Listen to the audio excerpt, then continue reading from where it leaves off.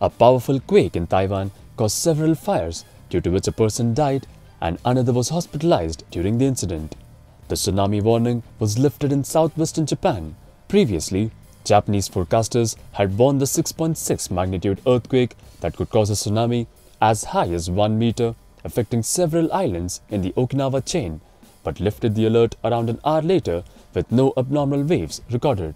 According to the reports, no severe damage was reported in Japan, except for a 4-story apartment building in part of New Taipei City that got ablaze after an electric box outside the block exploded in the quake. According to the local media, an elderly man lost his life during the incident and another was hospitalized. In Japan, local authorities urged people to move away from the coast and seek higher ground in a drill that has become fairly regular in the country prone to powerful earthquakes and occasional devastating tsunamis. However, an hour after the quake, the Japan Meteorological Agency cancelled the warning. The US Geological Survey said the 6.6 magnitude quake which Japanese authorities had originally put up at 6.8 struck 71 kilometers in the east of Taiwan.